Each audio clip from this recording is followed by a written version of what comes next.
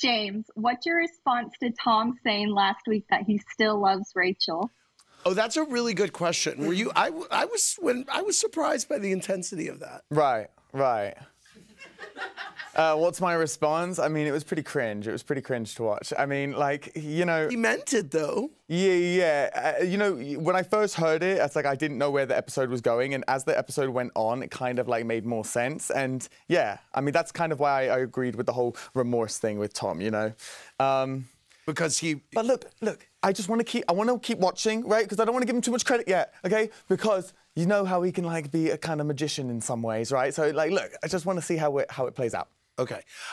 And what was your take on her not calling him on his birthday? And, I mean, it seemed like she was the one that kind of detached from this and broke it off. What do you mean?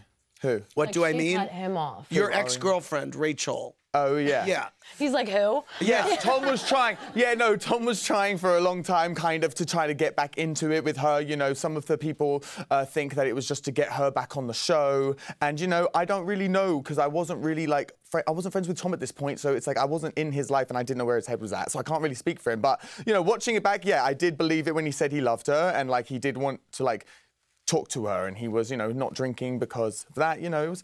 stuff. But look, I'm not giving the guy too much credit here, like, you know, because I love Ariana and I'm still 100% on her side with everything, so. Yeah.